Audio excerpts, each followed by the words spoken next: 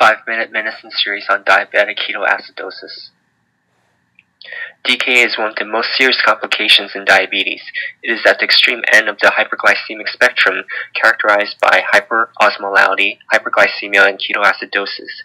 This is more common in type 1 diabetics, although type 2 diabetics can develop DKA as well. It can be the initial presentation of previously undiagnosed diabetes. Oftentimes, patients have stopped or decreased their insulin use when the exact opposite is indicated. DKA occurs during an insulin-deficient state. Infections are by far the most common cause of DKA, although any stress on the body can be a potential precipitant. If DKA is part of your differential, your history should target the characteristics of DKA. It lists symptoms of hyperglycemia and hyperosmolality such as polyuria, polydipsia, lethargy, confusion, and dizziness. Inquire about their insulin usage and dose.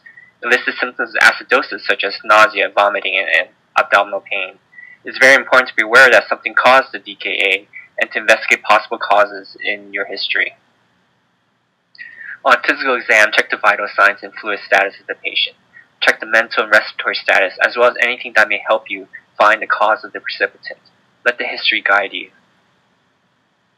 Initial evaluations include a CBC for a possible elevated white count, electrolytes for derangements, creatinine for renal function, plasma osmolality, serum ketones, and urinalysis for ketones and possible UTI, ABG for a degree of acidosis, and ECG for a possible acute MI. As always, do what is necessary to find the cause of the precipitant, including a toxicology screen if warranted. Diagnosis consists of findings of hyperglycemia and an increased ion gap acidosis due to ketoacids. Multiple issues need to be attended to simultaneously in DKA, but we will go through each one separately. Patients are intravascularly depleted 3 to 6 liters.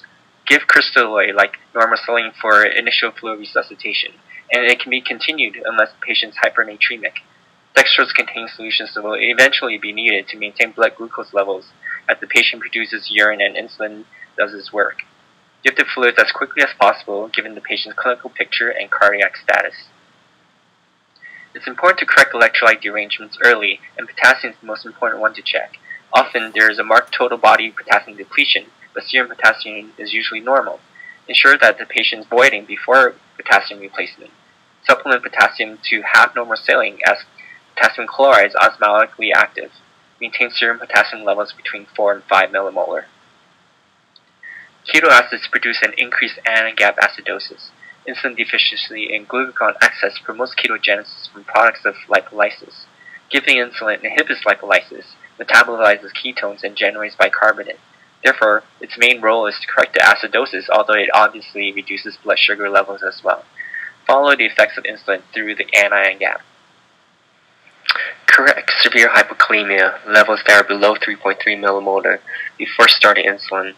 Otherwise, you can start insulin treatment along with fluid and electrolyte replacement simultaneously, as described previously.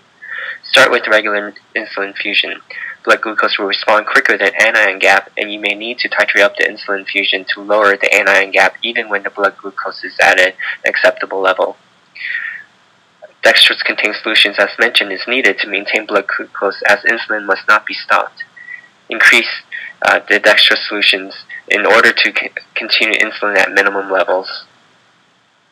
The following is the criteria to switching to sub-Q insulin. It's important to always have insulin on board or the patient will slip back in DKA. Ensure the anion gap is closed and the patient is eating. A steady state insulin rate of less than 2 units per hour is recommended, otherwise a large sub-Q dose may be needed. To treat hyperglycemia, it's important to realize that glucoseuria initially minimizes hyperglycemia until body depletion and reduction GFR occurs. Fluid resuscitation alone is a powerful tool to reduce blood sugar levels even when insulin is not given. DKA patients require close monitoring.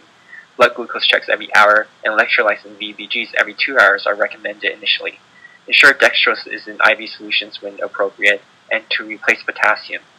Switch to sub-Q insulin when appropriate, as in the previous slide. You may have noticed a recurring theme in this presentation, and that is to find and treat the precipitant to properly treat the DKA. Call the SMR whenever the ABCs are not secure, such as when the patient's hypotensive. Also notify the SMR when the patient exhibits altered mental status, or whenever you are unsure about management. In summary, DK consists of multiple metabolic derangements. Metabolic acidosis is corrected by the administration of insulin. Renal excretion of glucose is the main driver for decreasing high plasma glucose levels. Correct severe potassium deficiencies before starting insulin. Always treat the precipitating event. Please see the Canadian Diabetes Associated guidelines.